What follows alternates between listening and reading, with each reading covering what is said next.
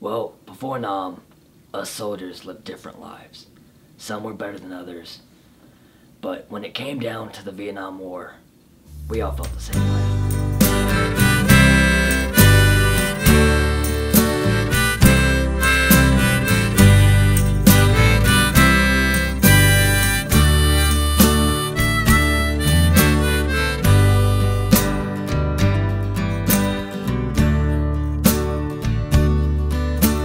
The feeling of receiving that letter still sticks in my mind today.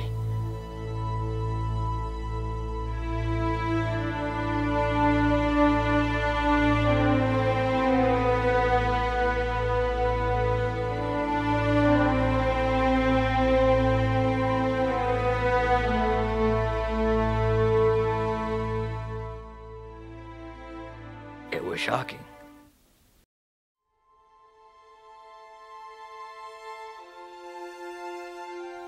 I knew my world was going to change in some way. Good or bad, I promised myself that day I was going to come home, like I'd never left. Little did I know, I was about to get the biggest reality check of my life. I had only been in Nam for 2 weeks when they sent me on my first assignment. I was with one other soldier, Wilson. He had been in longer than me, and if he was scared, I was definitely scared. What happened next was where reality kicked in.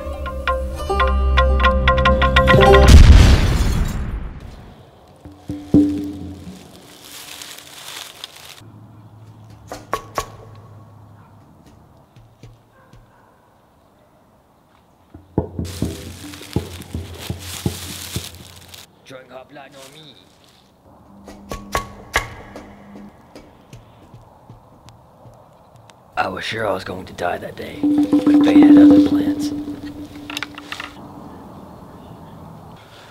I'm here to get you out. Okay. I'm gonna need you to be quiet if we're gonna get out of here. No, I've been shot. Listen, man, I have a plan, but my leg is pretty messed up. With your help, I think I can get us out of here.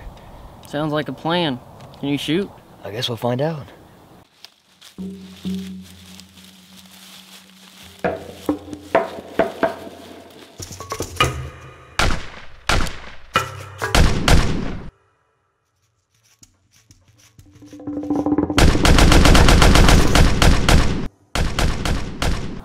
They gone?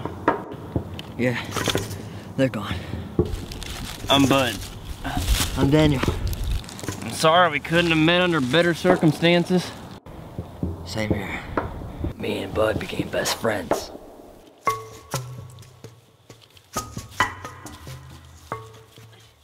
He told me about his life and future plans.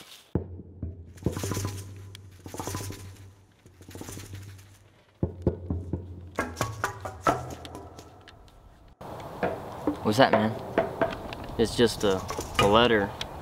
It's from my girl, in case I don't come home. Don't think that way. It's gonna be okay. Thanks, man. But war is a horrible thing. It's almost as if it takes what you love and care about. I'm a scout ahead. Takes it away. We're way off track. We're out of the safe zone. That's why I'm scouting ahead.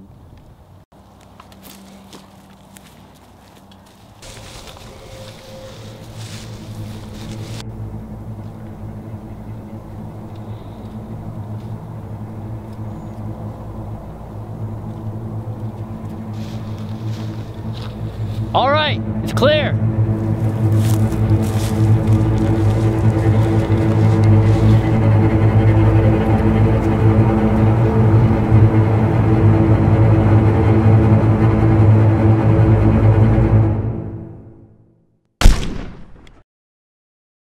No!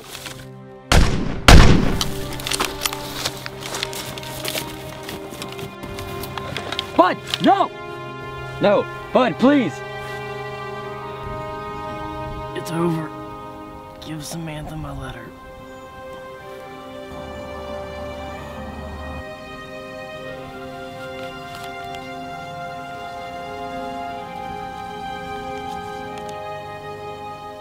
I finished my tour and got honorably discharged after that. The last thing I'm gonna leave you with is what truly causes me pain. Not one of death, nor of being wounded, a pain of another kind.